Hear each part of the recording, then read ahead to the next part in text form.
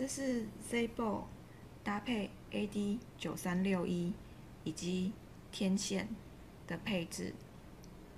首先呢，要把 AD9361在这个位置底下有个插槽，插在 zedboard 上面，然后接上天线。AD9361有4个可以接天线的地方，其中2个，外面2个 T-X1、T-X2， 这是接 T-X 天线，中间的2个 R-X1、R-X2 是接 R-X 的天线，可以依自己的需求决定现在应该要接什么位置以及天线的数量。接着要接上 RJ45 与主机相连，还有电源线。电源开关打开之后，会看到2颗黄色的 LED 灯亮起，接着会有蓝色以及闪红灯 LED 灯亮起。当4颗 LED 灯亮起，代表系统初步配置完毕。当系统初步配置完毕之后，要打开 MATLAB 与 zedboard 做平台的设置，这时候会需要用到 SD 卡。SD 卡在 AD9361RF 卡的后面这个地方，到时候这个卡会要拔下来，在电脑主机上做复写的动作。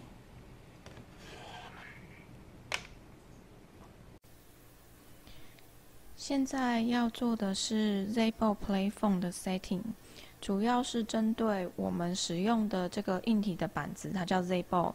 这个平台呢，它跟我们要使用的主机相连接的一些设定。那我们现在搭配的软体是 MATLAB 的 2016A 版本。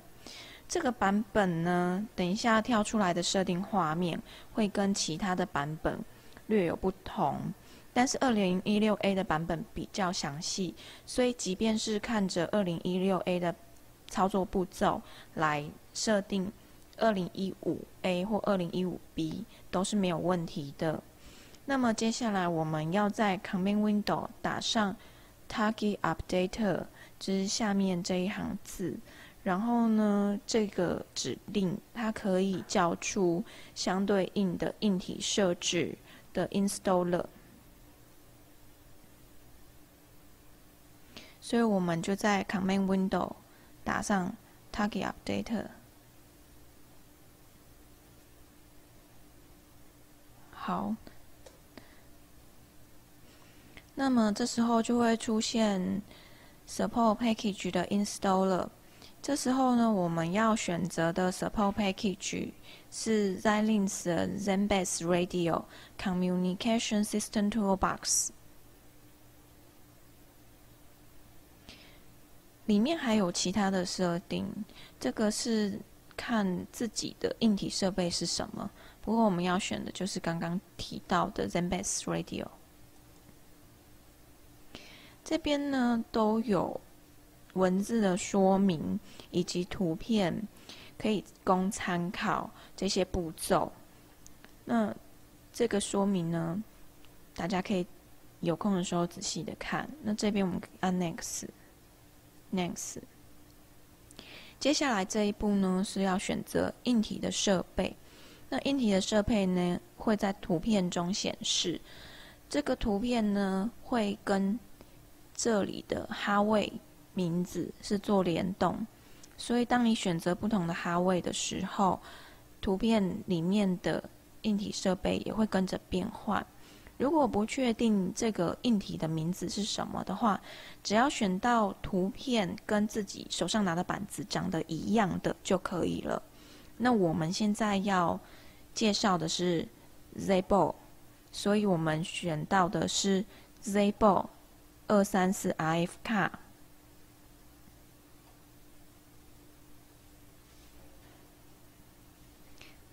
这个是它的完整名称，然后你会看到这个图片会跟我们自己手上的板子是一致的。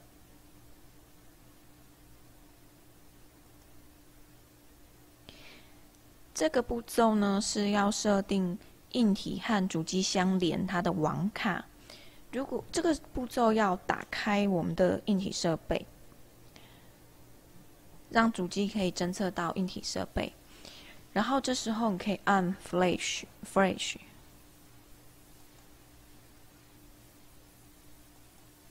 那你就可以看到说这边的网卡有出现一张 In Use 的网卡，那这张网卡呢指的就是我们的硬体设备。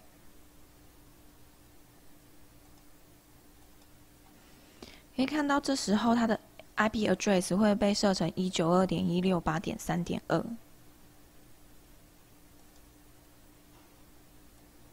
这个 warning 可以按 Yes 就好。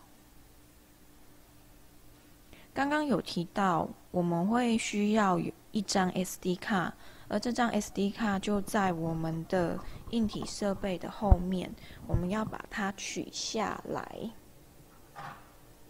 然后呢放到我们的主机上面做复写的动作，因为我们要把硬体设备需要的设定以及开机的档案写进这个 SD 卡里面。如果你已经确定你之前有复写过，那么你可以勾选 Skip 这个步骤，然后按 Next。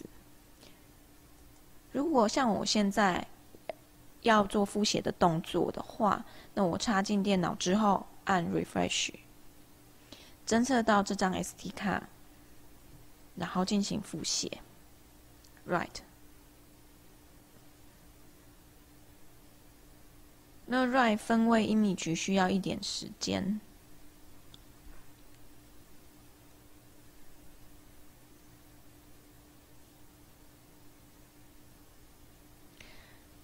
当设定好的时候呢，它跳出来这个画面呢，它是想要我们去设定这个 jumper。这个 jumper 呢，有看到红框的地方，所以板子上的 jumper 一定要跟这个红框的 jumper 的设置是一样的，这样子接下来的步骤才会正确，否则的话会出现 error 的 message。那如果设置好了以后呢，我们就可以 Next。这边这个是 Connect the Hardware， 它要我们确认所有的 Hardware 连接都是正确的。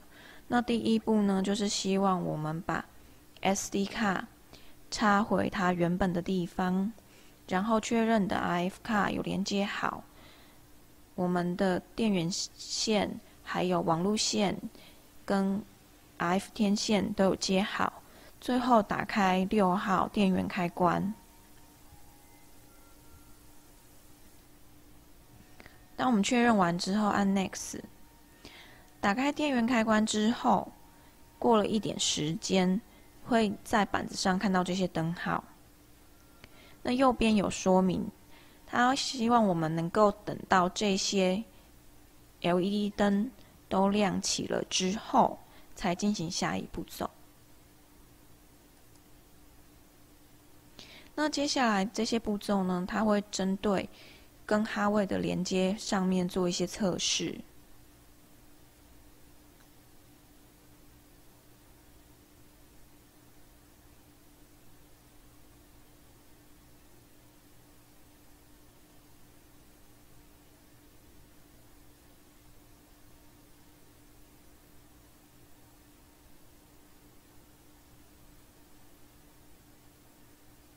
然后呢，会看到4个绿色的打勾。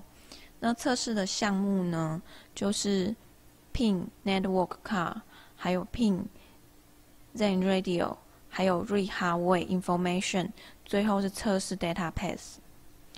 当这些测试都通过之后呢，我们就完成了 Hardware Support Package 的设定了。